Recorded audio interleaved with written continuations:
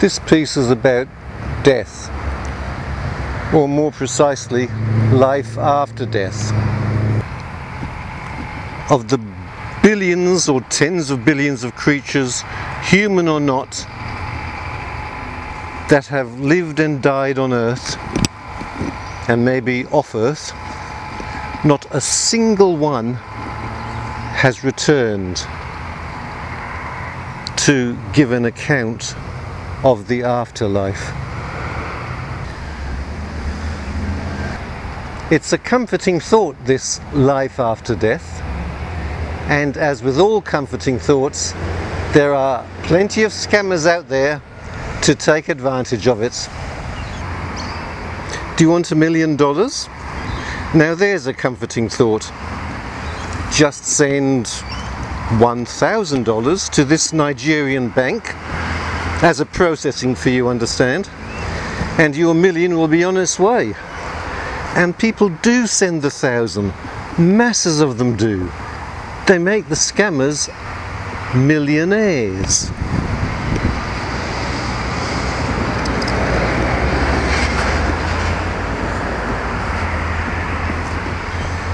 Would you like to return to life in say a couple of hundred years when a cure for your cause of death has been found?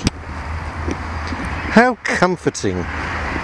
Wealthy people are paying cryogenic laboratories all around the world $2 or $3 million plus $100,000 a year maintenance fees to be deep frozen in time. And so we come to life after death. Long ago, before today's religions were even thought of, witch doctors and shamans found their way to riches and power by claiming to have the key to life after death. Just modify your behavior in a way that the shaman or priest can control you and control your mind and your family, and life after death is yours.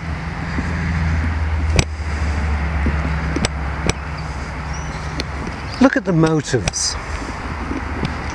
Nobody is going to give me money or power over you for telling you what I've just told you.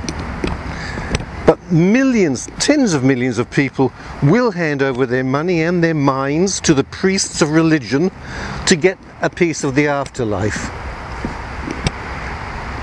So who has the motive for persuading you, one way or the other? Not me.